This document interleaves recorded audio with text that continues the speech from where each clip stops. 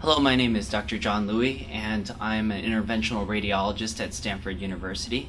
Today I will be talking about chemoembolization. Chemoembolization is a targeted therapy for liver cancer.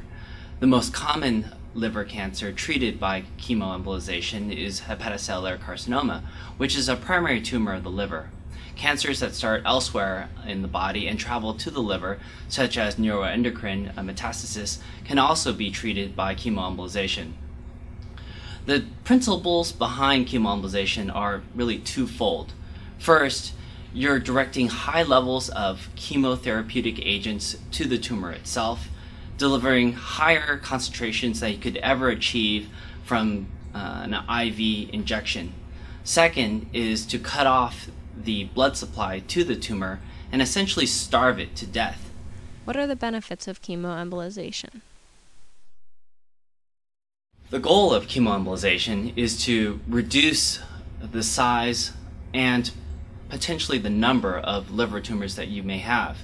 Although a cure from this treatment is uncommon, approximately 2/3 of the patients have good results. Good results meaning the tumors stop growing or they shrink in size. And this effect can last up to a year. Papers from Spain and Hong Kong also show that patients have increased survival benefits as well, depending upon the tumor type. The procedure can be repeated several times during the year to keep the tumors in check, depending upon your liver and kidney functions. And the function of the kidney and the liver will be monitored with lab results. Who can be considered for this treatment? Well, the candidates for chemoembolization are people with liver tumors that are primary or metastatic. The primary ones would be hepatocellular carcinoma, and the metastatic tumors are usually neuroendocrine tumors. Those are the two common types of tumors that we treat. Usually these tumors are not resectable, meaning they cannot be surgically removed. Also, patients who are on the transplant list, if the tumors become too large, you may be taken off the transplant list. So chemoembolization keeps the tumors in check, meaning the size small and the number small, to keep you on the transplant list. If you're not on the transplant list, then these tumors may also be reduced in the number and the size in order for you to qualify to be on the transplant list. Most of the time, chemoembolization is done to improve survival. If you're not on a transplant list or not a candidate for resection, then chemoembolization is a great choice for extending life and improving quality of life. What are the side effects and risks involved with chemoembolization? I think there are primarily four common side effects that most of my patients experience.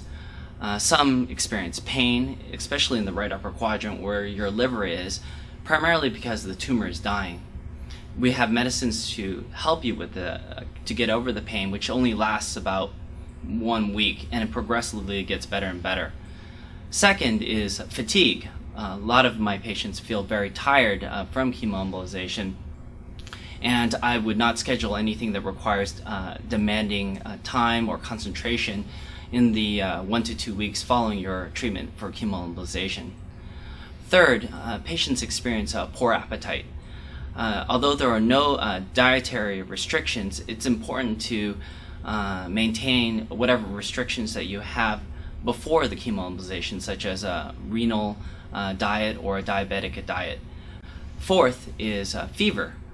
Most of my patients also have low-grade fevers up to 101. And this can last anywhere from 1 to 2 weeks and can be easily treated with either Tylenol or ibuprofen. Fevers greater than 101, please give us a call as this may be suggesting an infection that will need to place you on antibiotics. A less common side effects and risks would be bleeding, infection, or worsening kidney or liver function.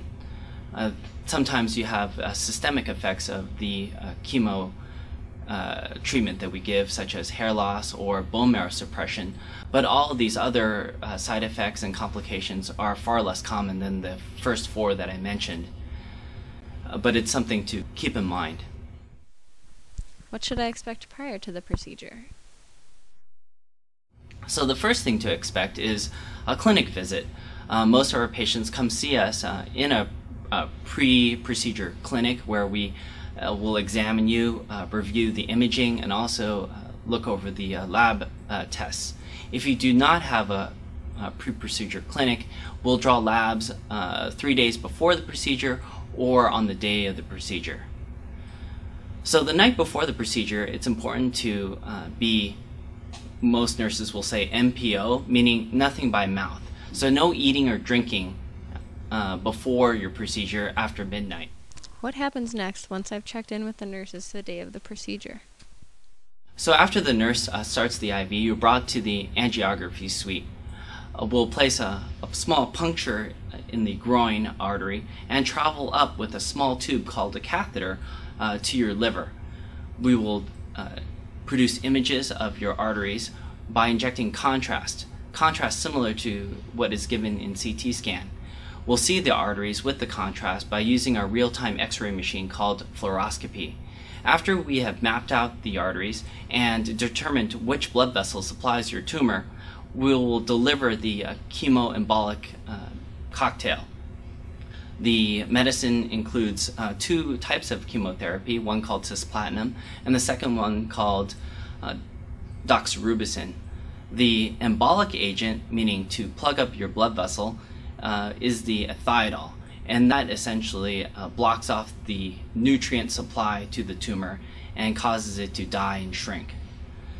After we've given the medicine, we'll close up the artery that we've traveled through with something called a closure device or star close, which is a small little metal clip that'll stay permanently within you, but you won't feel it, and it shouldn't set off any metal detectors at the airport. After we've closed up the artery, you'll go to the post-recovery area where the nurses will watch you for any discomfort, and also make sure that you keep your legs straight for another 2 hours. If we do not place a closing clip in the groin, you'll need to keep your legs straight for another 6 hours. You'll be admitted to the hospital overnight where we'll watch you for any signs and symptoms after the procedure, such what I mentioned before, pain, nausea or vomiting, or any groin discomfort. We'll have medicines to treat you and to take care of these side effects.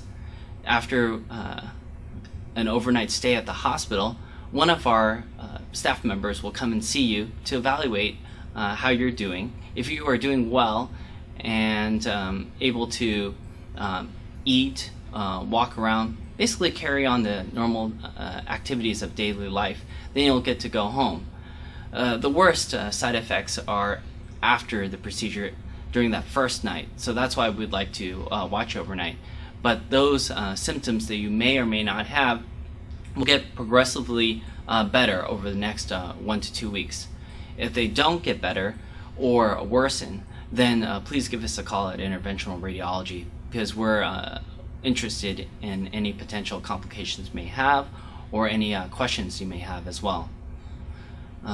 Please follow up with your hepatologist in the next 2 weeks, and a follow-up CT scan or MRI scan will be performed approximately 3 months from the procedure to evaluate the effects of the chemotherapeutic agents.